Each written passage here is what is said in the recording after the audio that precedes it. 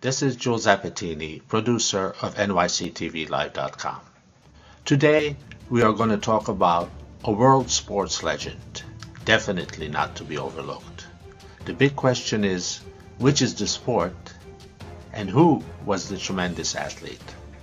As for those of you who knew of him, the answer is somewhat simple. Before I reveal his name, let me show you and tell you something about him. His greatness and lifetime achievements were enormous, a heavenly soul of a human being for sure.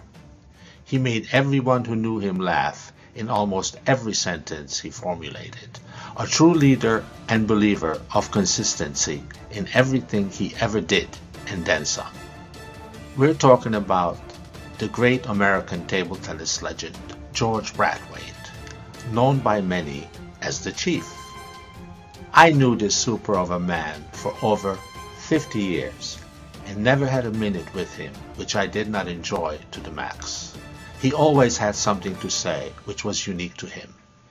Every meeting with him was a life experience. And now, let's go to the video.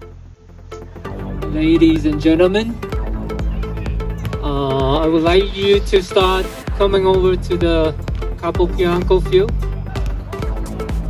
We are going to start the ceremony very soon. Please start walking over to the field. Thank you.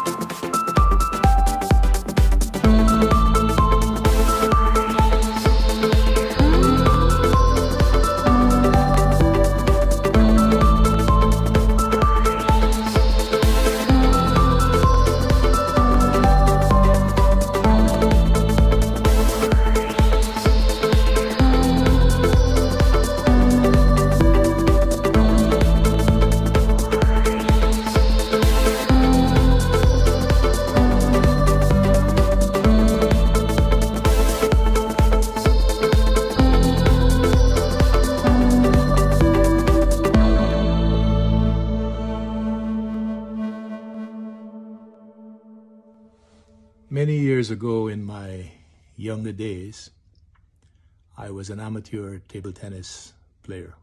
Not very good, but very enthusiastic. And I had the good fortune to be a member of the United Nations Table Tennis Club during the reign of King George. We didn't call him king, we called him the chief. There were other excellent players in the club, some members, some visitors, including former national champions of Guyana and Caribbean champions. But George was the boss, or as the Italians say, il capo di tutti i capi, the boss of all bosses. After work in the afternoons, the amateurs, we would go up to the table tennis club, which was on the roof of the United Nations building, and we'd hit for an hour or two. The bosses, they would come later, around 8 p.m., and some of us would hang around to watch them for a while to see how champions play table tennis. And then we would leave, and they would continue practicing until 11 p.m., midnight, or later.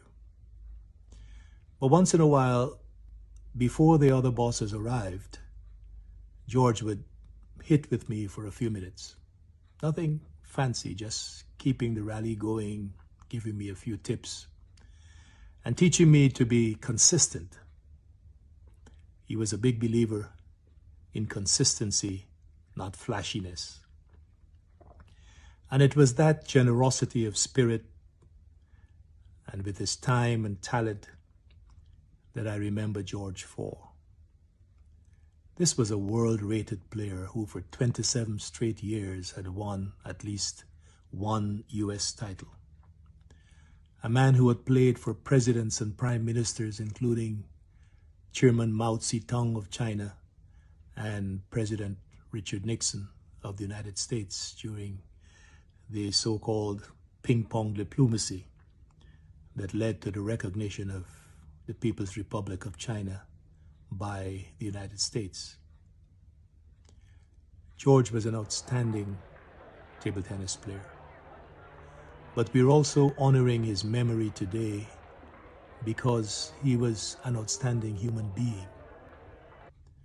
And so it's most fitting that a park is being named after him on Roosevelt Island, where he lived and where he founded a table tennis club to teach the game to a new generation of young people.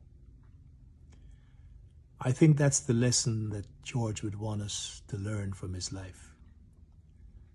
Be good at what you do, but above all, be a good person. Be generous in sharing your talent so that you too can make a difference and your spirit and example can continue to inspire others long after you've gone, just as the Chief's example continues to inspire us today. Well done, Chief.